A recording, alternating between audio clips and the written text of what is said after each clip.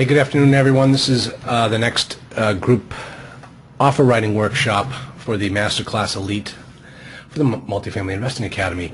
Got it all out there. All right, this is Charles Dobbins, and my disclaimer, I am an attorney. I'm not your attorney. Get an attorney.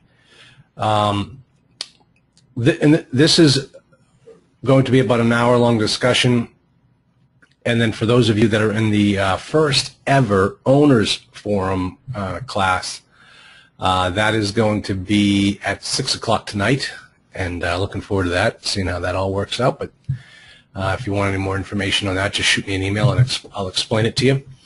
Okay, today we're talking about a very particular type of offer. And this particular discussion is going to be a little bit different because I'm not going to discuss really the income and expenses. I'm not going to get into that component of it. Otherwise, we'd be here all night. So I'm just going to take the offers, the property packages at their face value and say if that's the NOI, then that's the NOI. The thing that we're going to be stressing here right today is how to make an offer on an assumption, how to put the debt numbers into the cash flow analyzer on an assumption, and then also finally some of the things that you must have in your offer if you're making an offer on an assumption. All right, there are two specific things that your offer must have. Your offer must have this. Don't come to the table during the negotiation of the purchase and sale agreement and start asking for these things then. The horse has already left the barn, train has already left the station. They're going to look at you and say, wait a minute, we never agreed to this. Why didn't you ask for this during the LOI stage? So make sure that your letter of intent includes these two particular paragraphs so that you don't get yourself caught. Remember, my motto in many instances is always remain in control of the deal. And if you do not have these two paragraphs in your offer and that get translated into the purchase and sale agreement, you could lose control of the offer, and that's not what you want to have happen. Okay, let me just check to make sure that people are all on. Oh, Vance already has a question. Are you sharing slides? Vance, can you, oh, I'm sorry, folks. Now can you see my screen? Can everyone see my screen now? Thanks, Vance. Yes, okay, thank you. I'm sorry about that. I thought I'd clicked the little button. Okay, so what I was looking at is Landlord Cash Flow Analyzer. There you go. All right, so let's start talking basically about the, how do you approach an assumption? Here's what it's going to look like. Let me just jump over to, I believe it's this one right here. Yeah. Okay. So let's say, for instance, you're looking at this 14-unit property in Jacksonville, Florida. Okay, everything looks fine. It's, it's only $610,000. It's a 14-unit property. And you decide you can start reading a little bit about the investment highlights, and you talk about the cap, 8.4 cap, fully renovated property, 100% occupied with highly screened tenants, many rents guaranteed by HUD or the VA. Now, it says right here that the current lender is ready to offer a loan assumption or a new loan for qualified buyers. Now that's not typical. You don't tend to see the lender giving you a choice or the seller giving you a choice. In this particular case, the current lender is basically saying, hey, yeah, sure, we like this property, we like this business, we would like to stay on this risk, and so therefore if someone new comes in, we'll let you assume the existing mortgage. But if you don't like the existing mortgage and you want to get your own, we're not going to penalize the seller. There is no punitive prepayment penalty in this deal. So we hope that you come with us, but you can go out and get your own paper if you want. And that is, that kind of tells you that this is not a true negative, true assumption. I think assumptions are pretty much negative, and you'll see why in a moment. But in this particular case, it's kind of like, hey, we want you to stay, but if you don't want to, we're not going to penalize the seller with prepayment penalties. So go out and get your own paper. So this one is a little bit different in that regard. And the other issue about this particular property when you're talking about assumptions, is I couldn't find anywhere in here that it tells me what's going on with the existing note. See, for us to do the cash flow analyzer correctly, we're going to need to know what the outstanding debt amount is, what the amortization period is, what the interest rate is, all of that information, so that we can plug that into our cash flow analyzer and then figure out exactly what the purchase price should be. As you can see, I'm just scrolling through here. And lots of pretty pictures, lots of pretty articles, but nothing on what I need to know. So if I was to do this deal, I would go and put it into my cash flow analyzer as if it was a new money purchase, but then once I got it in there, I'd contact the broker and say, hey, you mentioned something about an assumption. What are the terms of the deal that I would be assuming? And as you can see, that's it. I just went through the whole entire property package. They mentioned assumptions in there just at the beginning, but other than that, there's nothing in there. All right, so that's not a great property package, but I wanted to show you one of the differences. Now, let's jump on over to this one right here. This property looks like, can anyone guess, before I go any further, what state this property is in? I'm going to wait till I see the answers pop up. What state? Anyone that's been looking at properties for as long as I have, you take one look at this property and you know exactly what state it's in, because they all look the same. Let me see. Anybody? Anybody? Not North Carolina? No. Georgia? No. Not Georgia. Come on, you guys. Come on. You should know this one. California? No. Oh, now you're just guessing, Mike Butler. No, this one definitely no one. Come on. It's look at this: pitched roofs, separate entrances, all balconies. Got these chimneys with real fireplaces, but people, because it's so warm where this place is, all they do is they put their couches up against the fireplace. So it looks great on the outside, but it never gets used. All right, the correct answer is Texas. Every property in Texas looks the same. They were all built in the 1980s. Oh my gosh, it just goes on and on and on. So watch me. I will have got it wrong. I will have forgotten. Chancellor's in Houston, Texas. Oh my gosh, these properties all look the same. So here we have a property with KET Enterprises. That's a pretty big brokerage house. If you're looking in Texas, you definitely want to get on their mailing list. All right. Note the price for this property. The price for this property is market price. In other words, they're not going to set a price. If the first person that talks price loses, so they don't even want to mention price. So we're going to need to figure out what this property is worth based upon the numbers they give us. Now, here's the big problem. It's offered on an assumption only. Remember that first one? You could either do it as an assumption or you'd have to get new money. This one, you don't have a choice. The only way that you're going to be able to buy this property is if you assume the existing mortgage. Why is that? Because the existing mortgage has huge defeasance fees, defeasance penalties, prepayment penalties is another term for it. And let me tell you something, folks. It's huge. So that's one of the problems with these types of mortgages. You have to assume the mortgage so that the existing seller doesn't get hit with huge prepayment fees. Well, guess what happens when you take over this property? And now it's your turn to have to sell it. You have to be able to sell it only on you're only going to be able to sell it on an assumption basis only because of those defeasance penalties. So you either got to live out the length of this mortgage, or when you come to sell it, you've got to find some other sucker who's going to take on the assumption.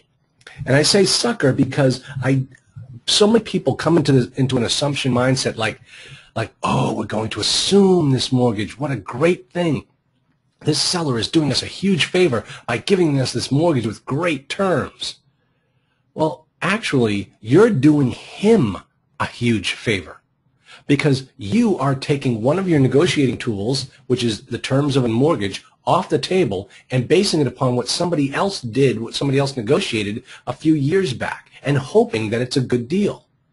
So and if you don't assume it, you're not buying this property. And if this guy can't find somebody to assume it, he can't sell. So I'm telling you right now that the way you need to approach an assumption is not that the seller is doing you any favors. You have to approach an assumption like you are doing the seller a huge favor. You're taking over his prepayment penalties because those are going to become yours. All right? Now let's just scroll down here a little bit. All right, and then let's see. Where is the wording that I'm looking for? Let me scroll down a little bit more. All right, here. Now, let's talk about this particular page in light of the cash flow analyzer. This is the deal.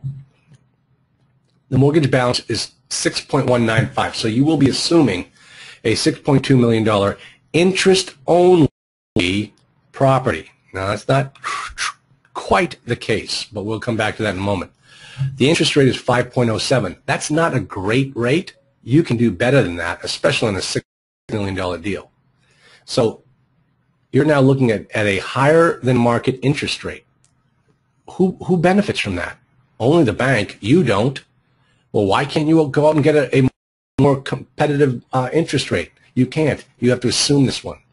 So much for the seller. He is now selling a property that is not market competitive, or he's going to have to pay the prepayment penalty, and he won't do it. Now, check this out. The due date is 2024. So it's essentially maybe it's about a 10-year, let's assume, and we'd have to get this clarified, let's assume that it's a 10-year term. So in other words, this guy took this mortgage out just about a year ago. That's if it's a 10-year term, maybe a 15-year term. I may be totally off. Estimated reserve for replacement per unit, $250.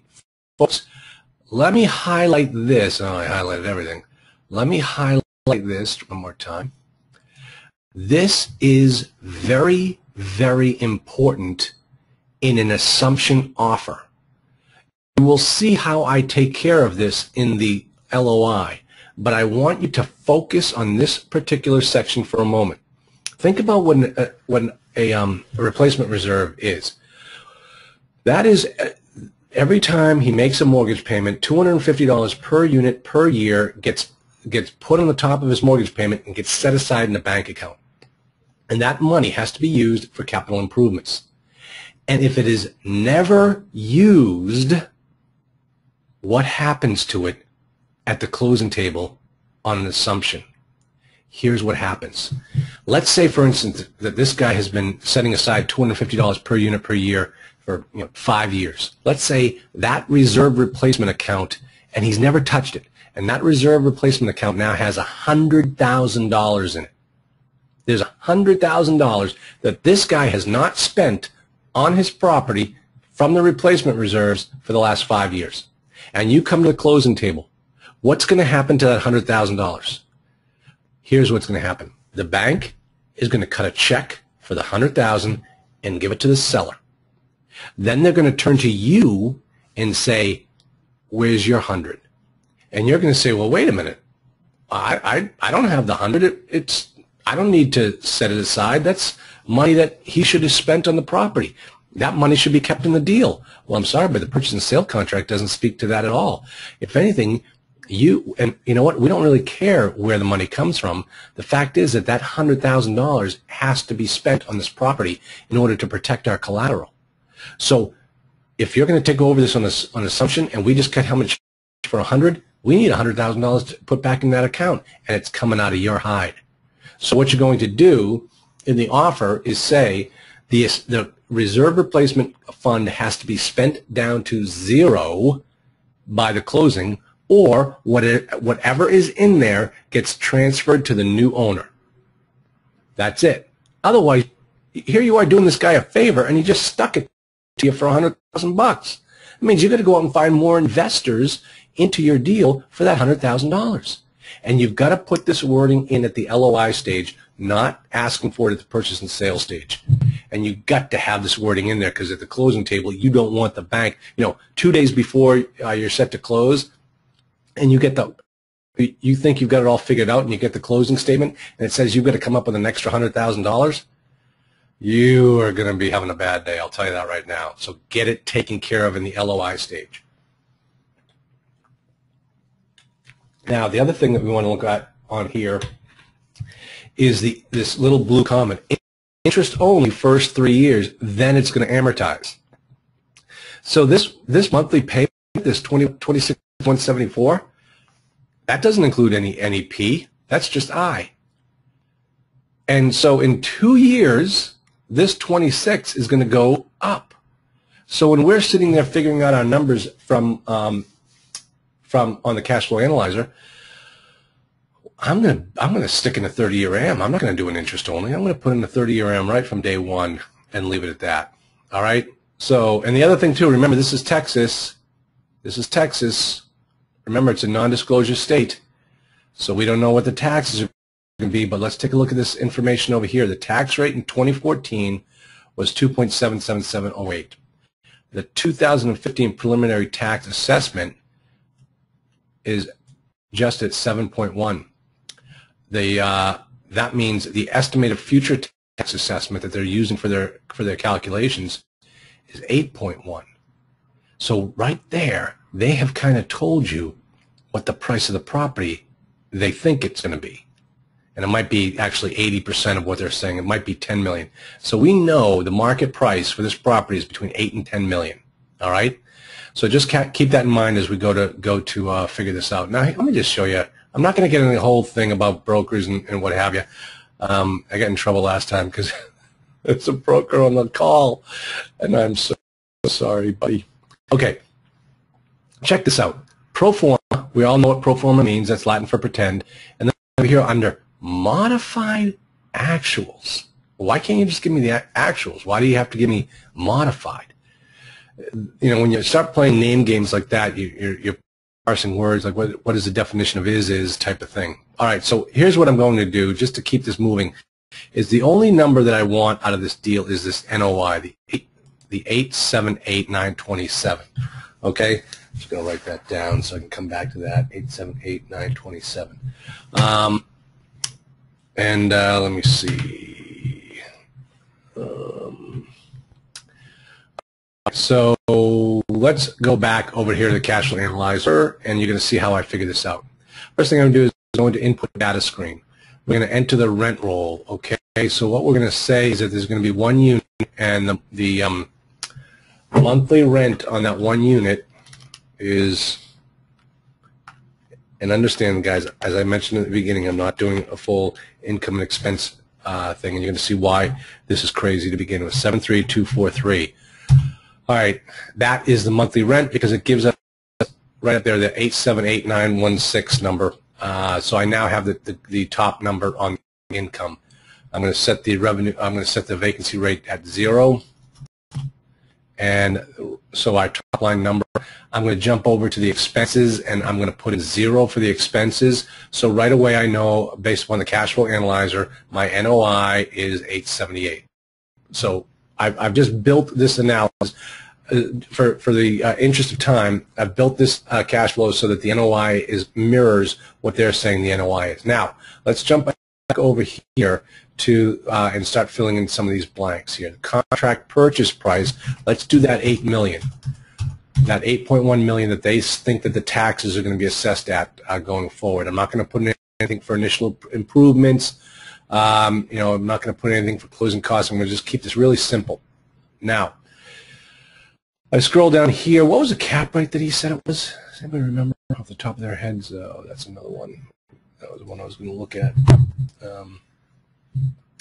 And hold on a second. Let's see here. Where's his cap rate?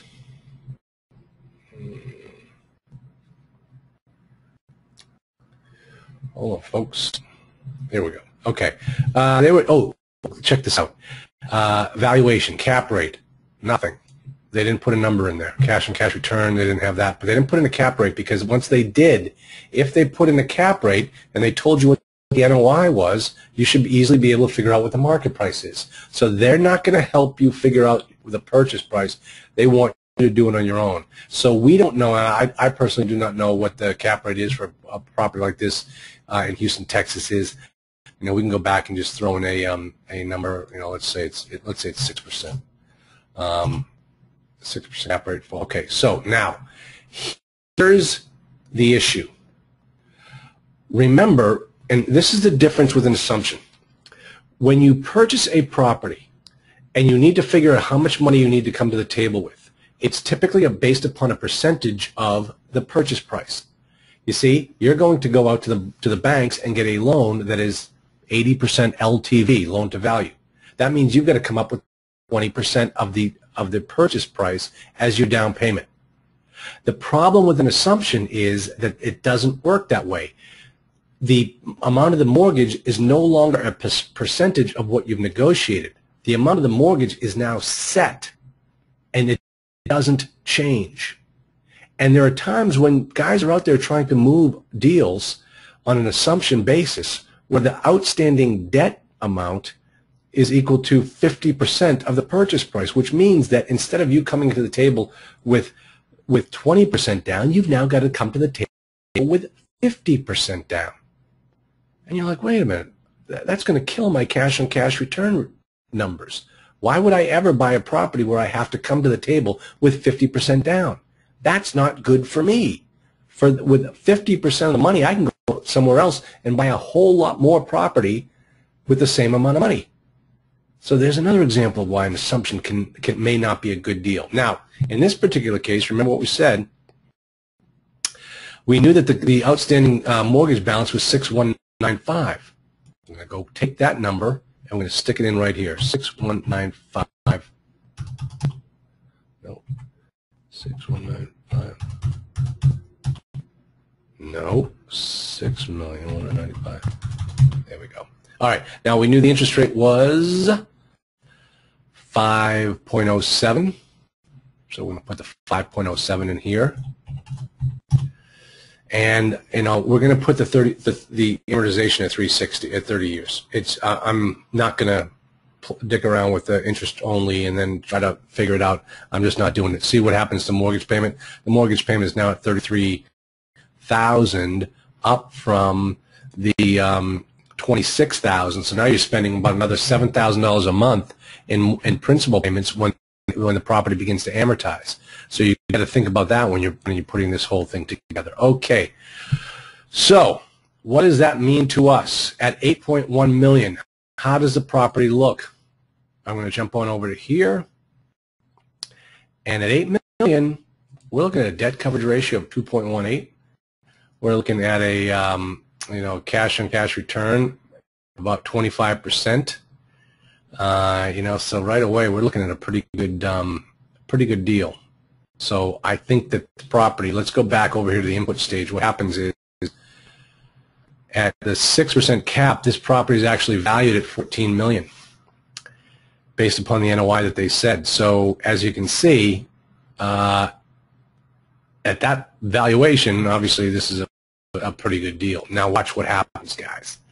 Watch what happens. If I have to bring this property value up, let's say I'm going to offer $12 million on it. When I offer $12 million and I've got a $6 million mortgage, that means I've got to come up with about $6 million bucks. I've now got to come up with $6 million down in order to make this deal happen. So let's take a look at what happens to this property on the cash flow analyzer when we change it to a $12 million valuation. All right, debt coverage ratio still remains very nice. Now look at the cash-on-cash return. It's now 8.21. Big difference, because we had to come up with a whole lot more money. So you're thinking to yourself, geez, this is great. I can go out and I can assume this deal.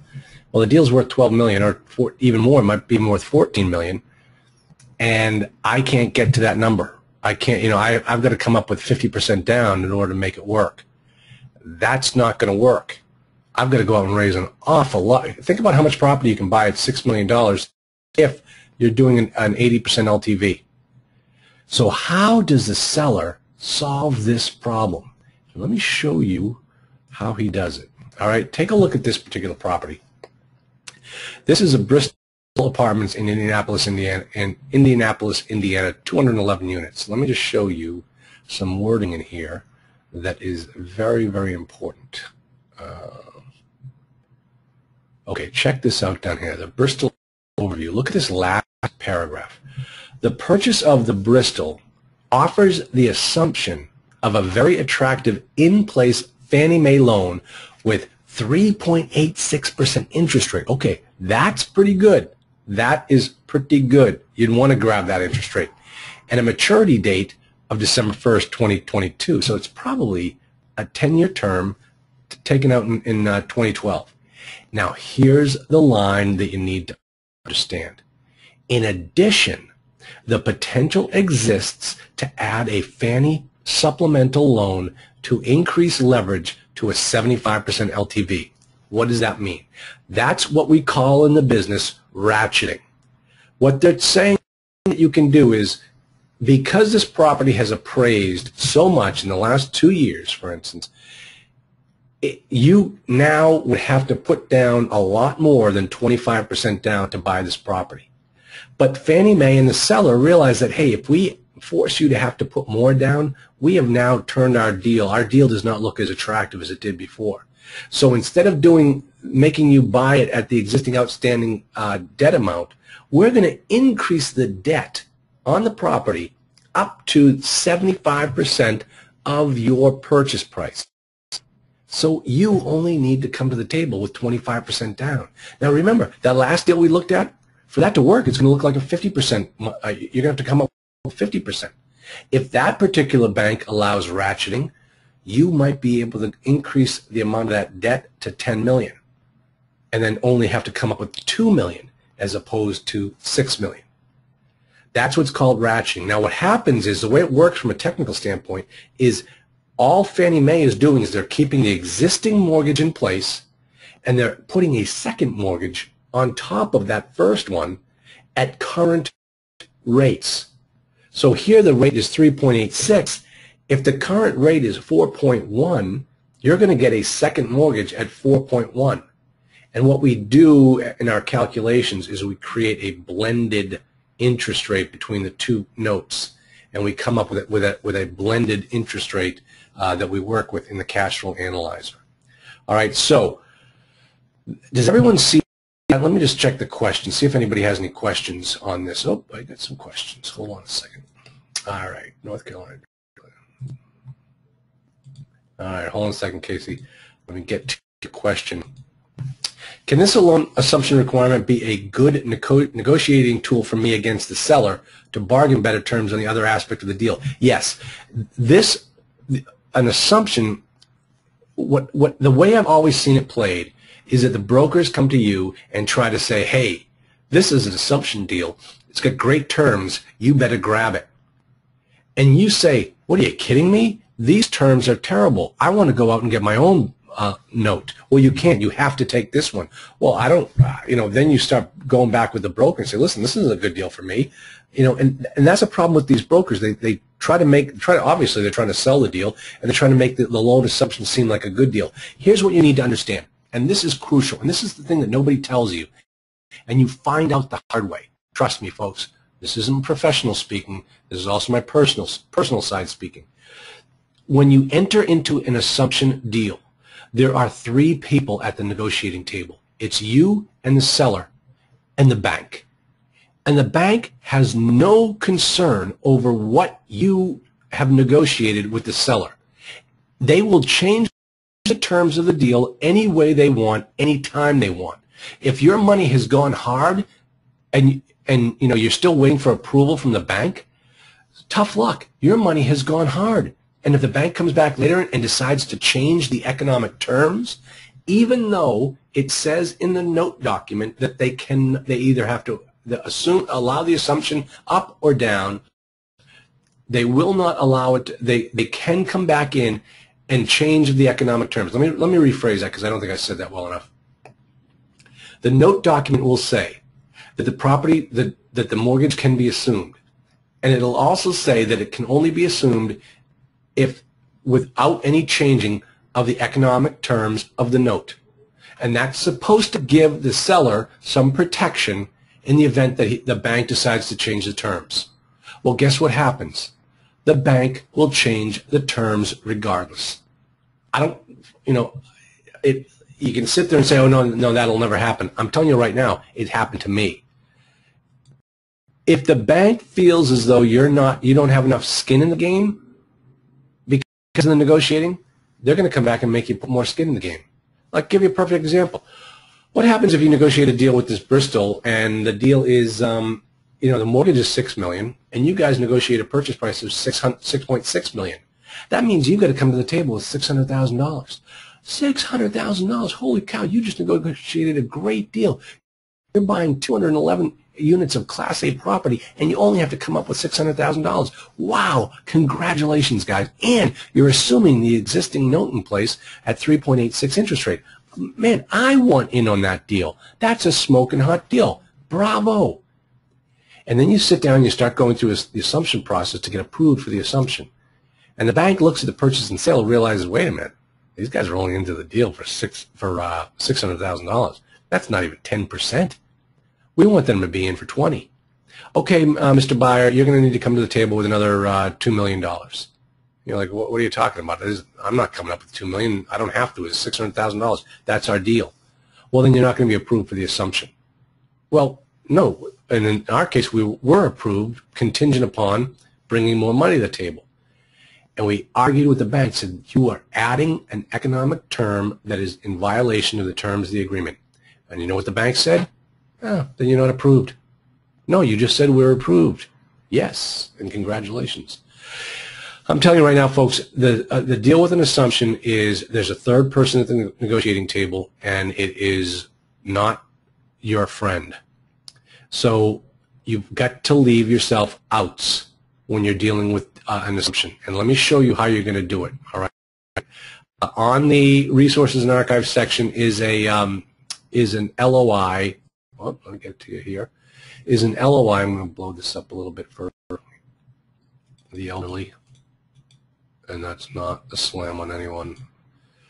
All right, let me show you what happens here. Note this right here. Assumption LOI. This template does not have wording discussing the reserve funds that should be depleted or transferred by seller at closing. If you do not understand this, seek competent legal advice. If you need any advice in how to draft that, you come see me. I will put it together for you and you can get it to your attorney for review. What that means is that in the LOI, you are going to tell the guy that if he's got any money in the reserve funds, he's either got to spend it before the closing or he's going to give it to you. But that money does not walk at the closing table. It stays in the property. So that's the key, one key you must add to an assumption LOI. Now, let me show you the other key that you need to add. Everything in here is just like your standard LOI: purchase price, inspection period, earnest money, a purchase agreement. Now, check this out. This paragraph right here must be in all of your assumption deals. It says, in the event written approval of the lender to the loan assumption is not obtained in writing on or before the 60 days after the effective date. Now, why do we choose 60 days? Because that should be the amount of time that the financing contingency lasts for.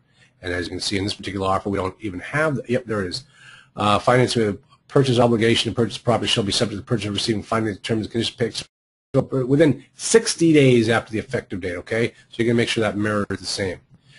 So 60 days after the effective date, or if the lender notifies the seller or the purchaser of its disapproval of the loan assumption, and so long as the purchaser has supplied all the requested information to the lender and used best efforts to obtain lender approval, the purchaser, you, may terminate this contract by written notice to seller, and all of the earnest money shall be returned to the purchaser.